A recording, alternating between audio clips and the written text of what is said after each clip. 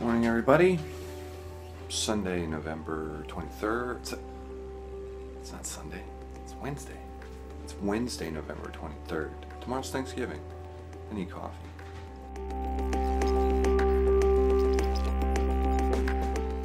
Caroline's at the gym. John is golfing. I'm here with the dogs. Not sure what to do. Today on Shop Talk. Today on Shop Talk, pachinko machines. Today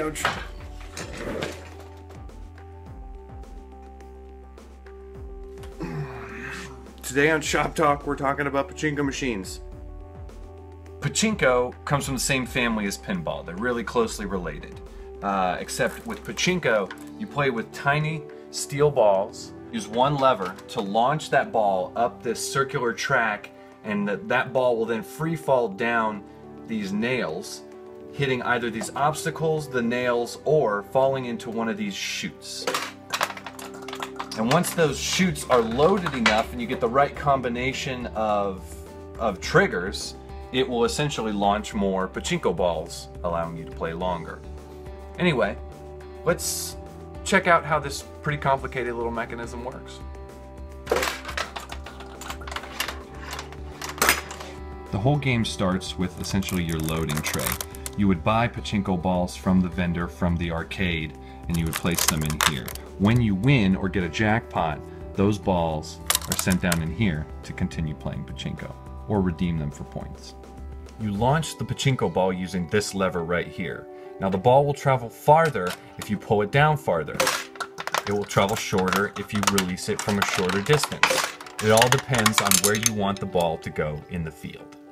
So I will send a ball all the way to the far right side of the field by pulling the lever all the way down.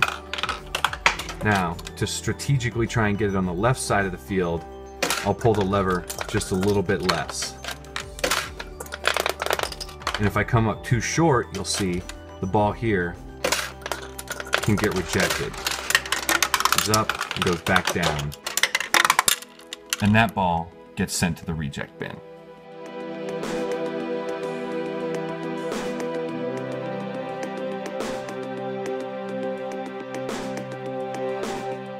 The mechanism is encased in this plastic case.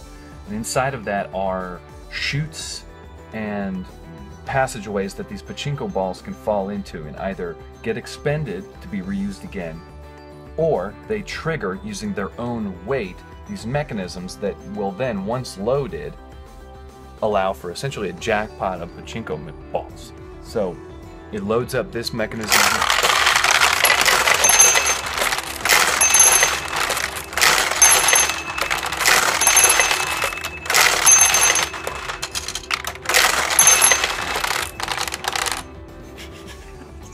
That's what a jackpot looks like from the back of the pachinko machine.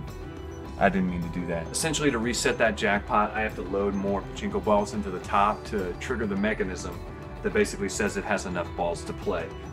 So those pachinko balls travel through the hole we cut in the top of the frame into this hopper, down this chute which has triggers, which essentially tell the machine that it's ready and loaded, ready to play. Here's the mechanism that I triggered before. I'm not going to touch that again. Pachinko machines are very complicated. Okay, I've got a pachinko machine loaded up, ready to go. Let's see how long it takes to get a jackpot.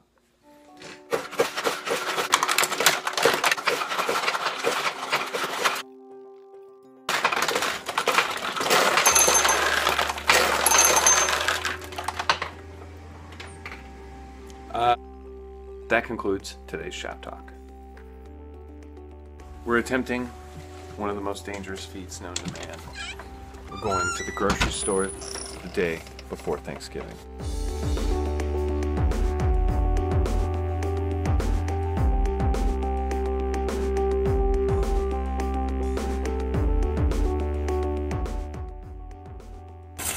Okay, we survived the grocery store. Now we gotta go to the other grocery store to get our... Good job, babe. We survived the grocery store. Yeah.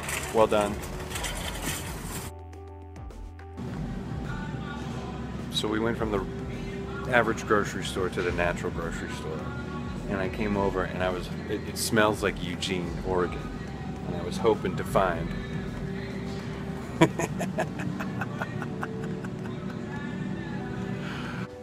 So we're back home from going to the grocery store. Successful run.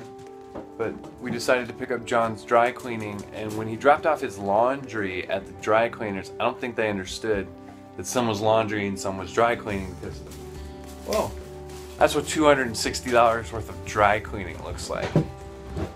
With a dog on it.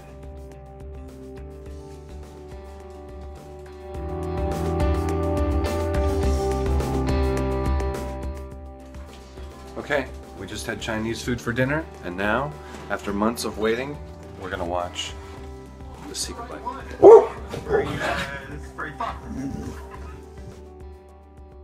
It was a funny movie. Yeah, it was cute. Secret Life of Pets. Yeah. So, had a fun day, had a good dinner, good movie. Had a schwitz. I didn't have a schwitz, but we're gonna go to bed. You had a schwitz?